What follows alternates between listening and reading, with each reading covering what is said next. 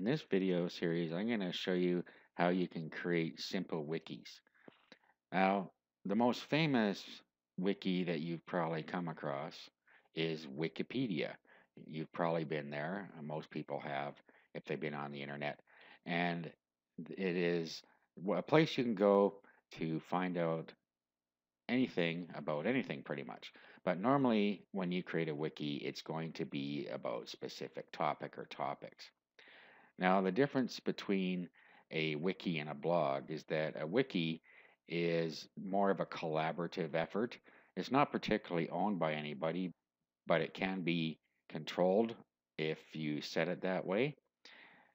Also, wikis don't really have a structure. Structure emerges as people contribute to the wiki. Okay, so Wikipedia is quite a complex wiki, but what we are going to do is we're going to set up a simple wiki. I'm going to show you two different ways you can set up wikis. We'll go over setting up a wiki that you host yourself, and then we'll go over quickly how you can use an existing platform on the web to create your wiki without having to install anything. Okay, so in the next video, we're going to get started with our own self-hosted wiki.